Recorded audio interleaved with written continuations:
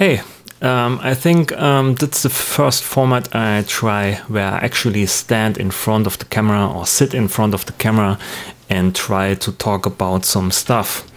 And you guys have to tell me if that's content you are interested in, or if you say, Polarity, just shut up and do some instruments and tutorials, right? So that's basically a test if anyone is interested in stuff like this. So, and I want to talk about Bitwig and the history, why I came to Bitwig, and how I use it and how I see it, and how maybe Bitwig is developing into the future. So I came to Bitwig in 2013 or 14 from Cubase, and I was doing in Cubase everything on the audio tracks. I had my, like for instance, drums, I had kick drums, snare drums, samples on the audio tracks, arranging stuff on the audio tracks, stretching, pitching, and all that kinds of stuff. And I was looking for, I was seeing Bitwig on the net, and I was trying to release the 1.0 release. I was trying the demo version, and I was kind of hooked. It looked like a toy, but not in a bad way. It's more like that it encourages you to play with the music. And Cubase is more like, you know, conservative way of mixing stuff. It's the priority is more of mixing tracks, mixing audio. And the priority of Bitwig is more like creating stuff, music, and so on. So, and if you look at the Bitwig homepage, it actually says modern music production and performance for Windows. And it never says it's a DAW or DAW. It's actually like an instrument, right? Where you can perform your music or create your music inside an application. And it takes some time for me to get that, and I was trying to treat Bitwig like I had treated Cubase. I was trying to input my samples on the audio tracks and was trying to create everything as audio, right? But in the first version or first iteration of Bitwig Studio, there was some features missing, like stretching, and there was no grouping, and a lot of stuff was missing, and you can do that in Bitwig at this time. What I've done in Cubase. So I try to come around those problems and find solutions, because it's what I always do, right? If you're stuck in one way, you try another way and lead a path into solutions, right? So I was trying to using more the sampler and the chain, and I saw that you can do a lot more with those things, because the chain was so built to have modular tools inside. You can use an LFO, you can use random modulators, and put things into each other, change stuff, and there was a lot of new ground I have to find and to explore, right? And I was using Bitwig more and more and more, and I was using Cubase less and less, because it was not so playful, right? And that was basically the history why I came to Bitwig. I was trying the demo, was hooked, and then I saw the possibilities, and the workflow was great. And yeah, that's it basically. So I'm using Bitwig in my daily life now, in my daily work life, or yeah, music life. And yeah, it's a pretty fun environment to create stuff, and it makes you pretty creative in terms of, yeah, ideas. So because you have a lot of stuff to explore, right? And I see a lot of videos and comments and forum posts on the internet where a lot of people compare different workstations. So Ableton Live and Logic and Cubase with Bitwig and so on. And it's hard to compare these applications, because they have all different target audiences and different focus and different priorities in terms of what they want to achieve. They look maybe the same and do similar stuff, but the focus is very, very different. And that's not easy to compare in a table kind of way, where you have listed all features and then you compare the features and then you say, oh well, this application has 2 features more, then I choose this one because it's a better decision for your money, right? It's not working that way. Bitwig has a lot of hidden features, maybe like the workflow, because it's built from a musical standpoint, I think.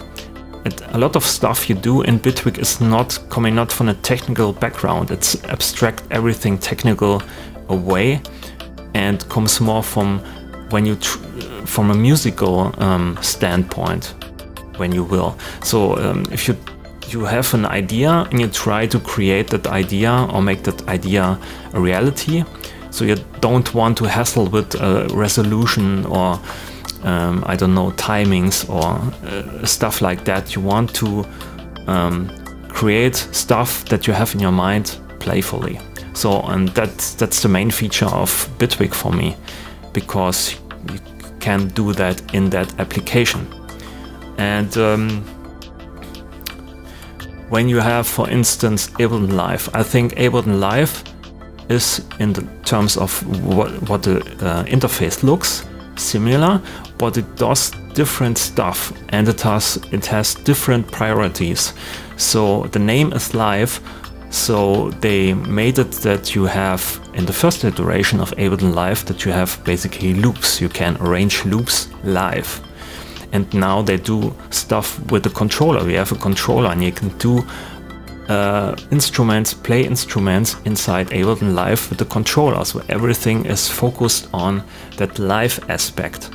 Okay, so I think that's the main focus or audience of Live, is basically performance and doing stuff on the fly.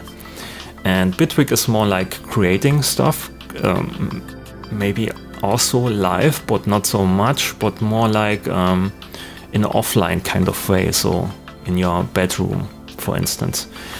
And the main focus of Cubase is, as you will, more like mixing stuff.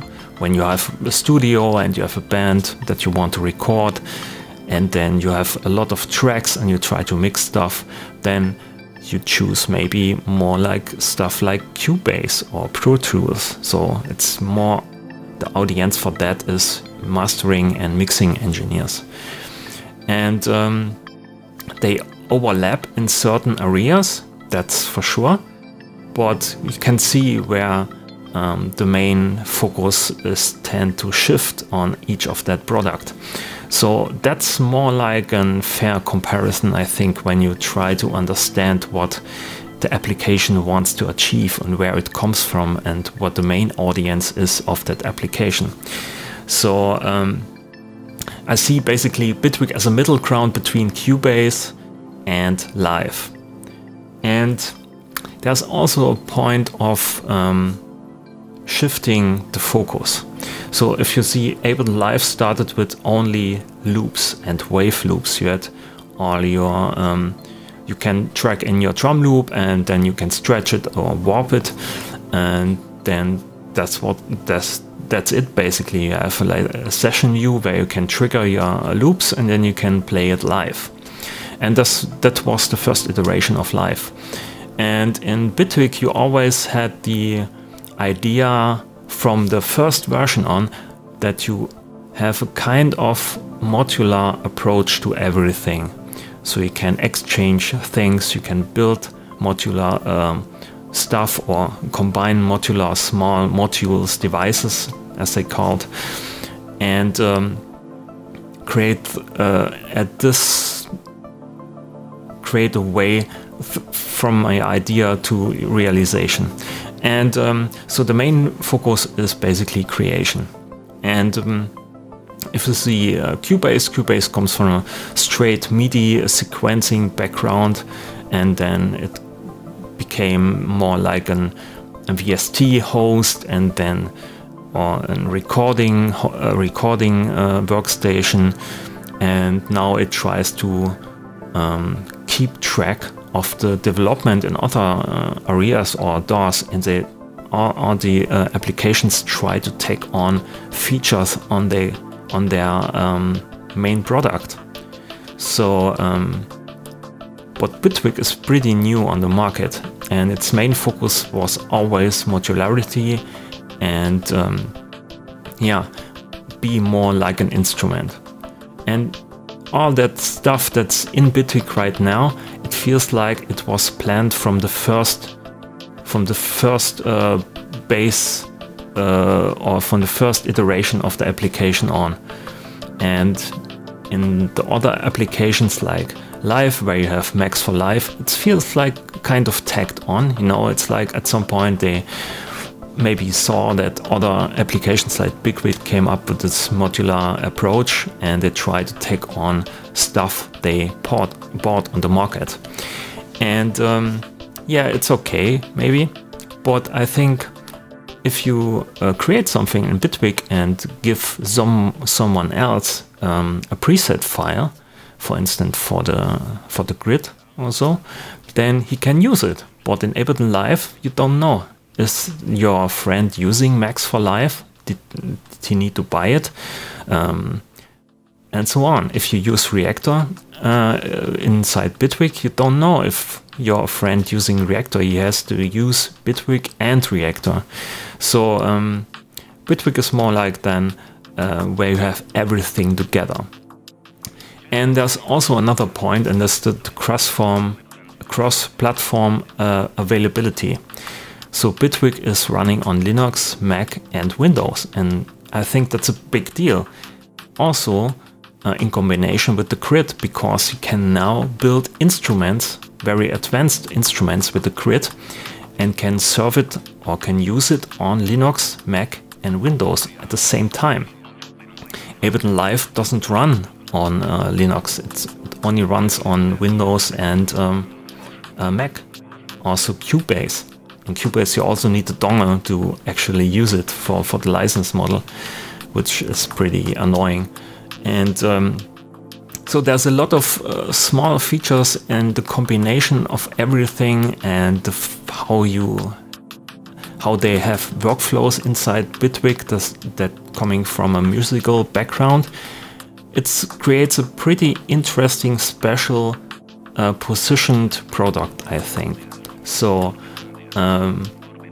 that's how I view it, at least with Bitwig. So I really like Bitwig. I think it has a special position on the market right now, and the future looks very bright for Bitwig, I think. Even that it has not the mainstream attention at the moment, but I think that's actually a great thing because of the users. And that's my last point for this video. We have at the moment, as with every application, you have a lot of different positioned users that try to create different stuff with Bitwig and come from a different background.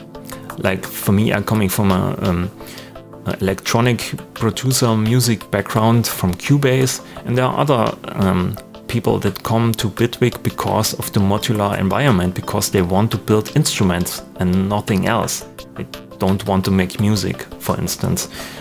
Or there are other users that come from a scoring background. They want to write down notations, so they want notation features. And there are other users that want to record stuff, and I think, oh well, all the faders are too short for me. I need bigger faders because I want to mix stuff. And sometimes you have to say, well, you can't please everyone. There are a lot of features inside the product that you can't do well for everyone. So you have to make decisions, right? To leave something out or put something in. And sometimes you have to say, maybe you're not using the right product, right? If you are using a studio and want just to record bands in a recording studio, maybe use Pro Tools or Cubase, and Bitwig is not the right tool for your task, right?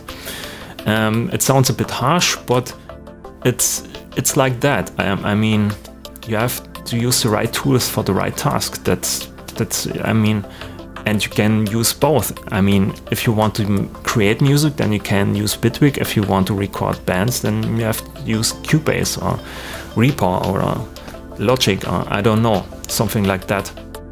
That's more suited for that way, for that workflow.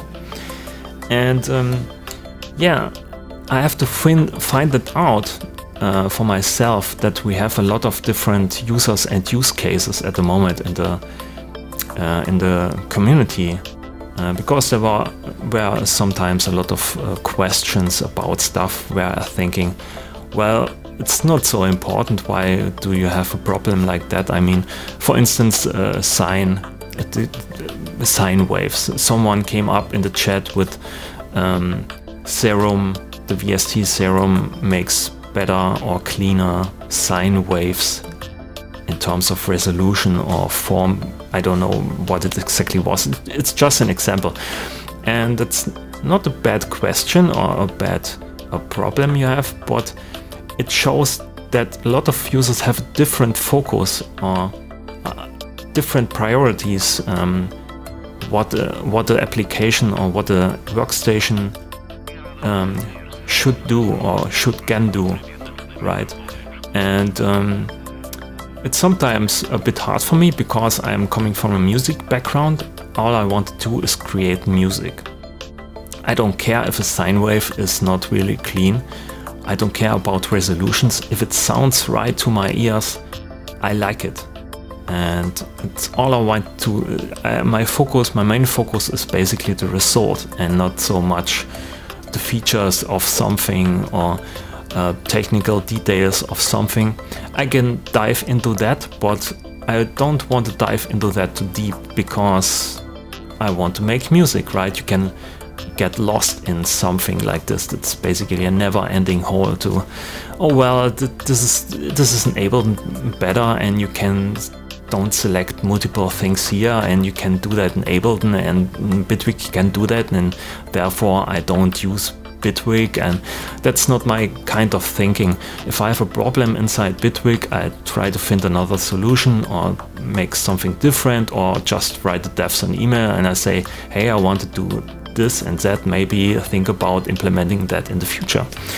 And if they don't, I'm not mad about it. I mean, it's their way of thinking and their vision, and I like it so far. So yeah, that's basically everything I wanted to talk about. I think it's pretty long at the moment, 80 minutes. I think I cut out some things that I spoken not so well. All I want to know from you guys is what you think about this video content. If I should do that again, is it too boring? Is my English too bad? And yeah, leave a like or comment, ask questions, and that's it for now. So thanks for watching, and we'll see you on the next video. Bye.